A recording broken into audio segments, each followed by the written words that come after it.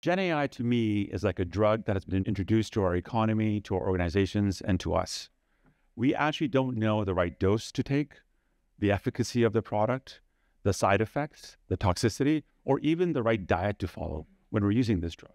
But this drug has been introduced across hundreds of millions of people. And the institute I lead at Harvard, Digital Data Design Institute, over 65 researchers and our research colleagues are focused in on doing clinical trials of AI in the workplace to see what the effect is of AI for knowledge workers, those that are doing high value work in many organizations.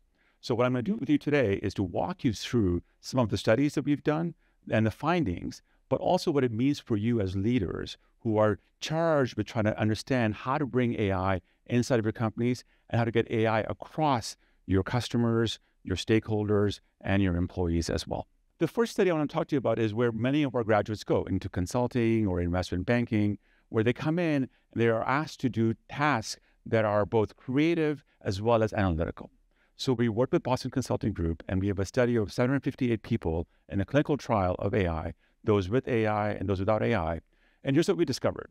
The AI has very much a jagged technological frontier. There are some things that AI is very good at, and when you use it for that function, AI performs incredibly well and people get better. But when you use AI for the task where it's not good for, your performance drops and drops dramatically.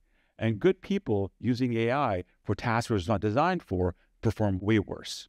So the first part that we see is that it's a massive productivity boost. What you're seeing here is a graph showing those using AI and those without AI. And this rightward shift in terms of performance is quite dramatic. It's dramatic in the sense of if you were median performance in the control group and you had access to the AI, you would then show up at the 95th percentile in terms of performance. And when we did this study, we found that smart people working at BCG were faster, got more work done, but also had better output compared to those without AI. And this is a completely randomized trial, so the causal error is directly in the direction that we're pointing it towards.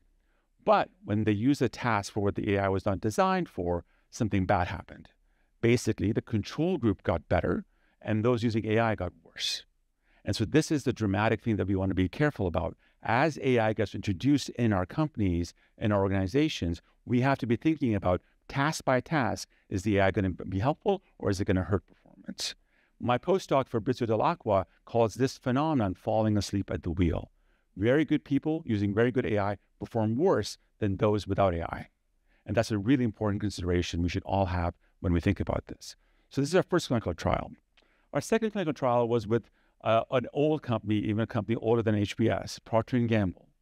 And they make soap, right? They use products that are in you, around you, inside of you, or on you. And we were thinking about how AI actually impacts teamwork. So here we were focused in on early stage innovation projects at P&G. And like the prior study, this is a clinical trial. So people got randomized with access to AI, teams got randomized with access to AI or without AI as well. Here's what we discovered. In this case, AI now transforms from a tool to a teammate. And I'll show you data to bring this alive to you as well. First of all, what we discovered is AI, again, boosts quality. What we discovered in our study was that an individual using AI is as good as a team without AI in a cross-functional setting. But a team with AI produces the best quality of ideas compared to everybody else as well. So that's the first thing. AI boosts quality of the ideas being produced. Secondly, what we discovered is that AI brings you access to expertise that you may not have. So in our treatment, when individuals were using AI or not using AI, what we discovered is that the solutions they proposed for their innovation challenges tended to be biased towards their domain expertise. So we had commercial people working without AI, their ideas were more commercial. Technical people, R&D folks, when they were proposing ideas, their ideas were more technical. But individuals with AI, when they produced solutions, created solutions that were more balanced, or had the right mixture of technical innovation and commercial innovation built in. And that's what P&G is looking for. They're looking for combinations of commercial and technical prowess in their products. And that matched what teams were doing when they were working on those problems as well.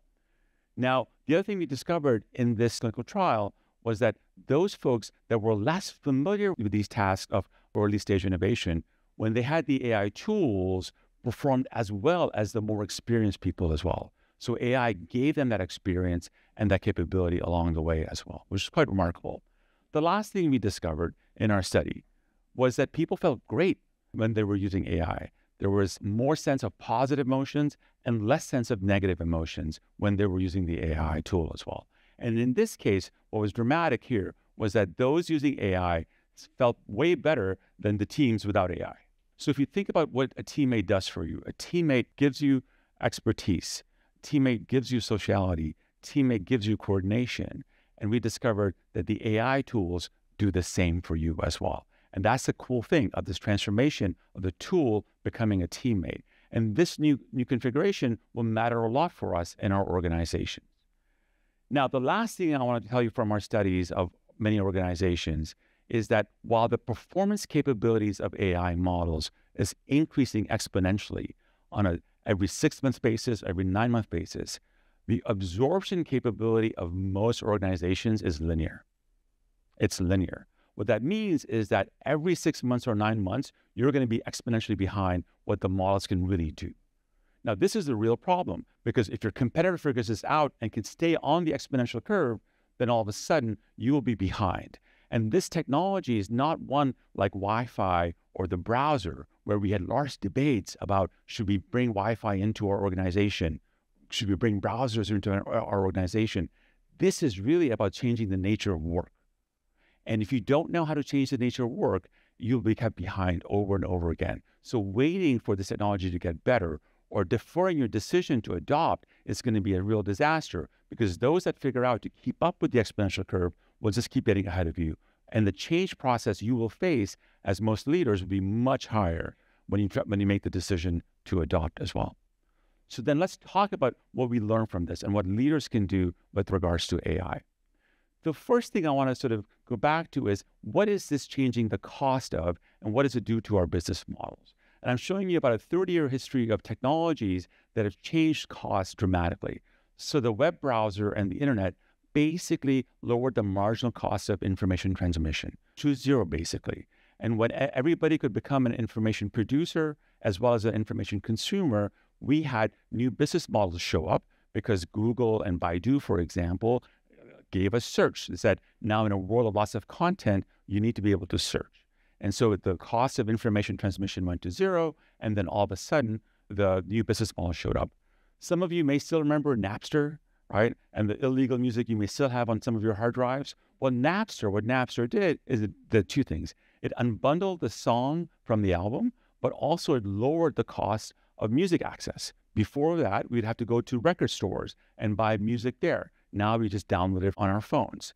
And then again, new business models showed up. Steve Jobs showed up and said to us, 99 cents per song, and he keeps 30%, right? And Spotify showed up and said, all you can eat subscription. So new business models showed up when the input of the technology lowered the costs along the way. Then when we go back to the mobile era with iOS and Android, they basically, again, lowered the cost of software distribution. We used to go to Best Buy and Sears and Micro Center to buy software in boxes. Now we just download that. It seems kind of ridiculous that we would buy software in boxes, but that's what we used to do. And also democratize who could be a software developer. Many more people could now develop software, and that gave us TikTok, of course, new business models. So the question we've been asking ourselves is, what are generative AI tools lowering the cost of, and what are the new business models?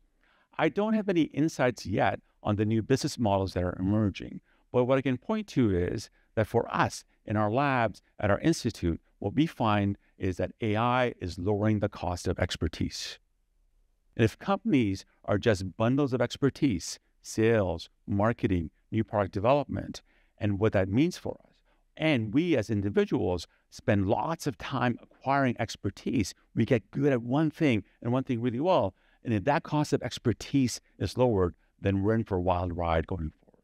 And the evidence I've given to you, both our BCG study and our Procter Gamble study, points in that direction very clearly. So how should we think about this lower cost of expertise? So imagine just a Gaussian distribution or a normal distribution of skills, of expertise. Most people are going to be at average. right? And we hope that most of us who are in this room and are watching are on the right tail of this expertise. Now, imagine what AI does to this expertise curve, right? What we see happening is that this expertise curve shifts to the right. All of us now can get access to these superpowers that are embedded inside of these large language models.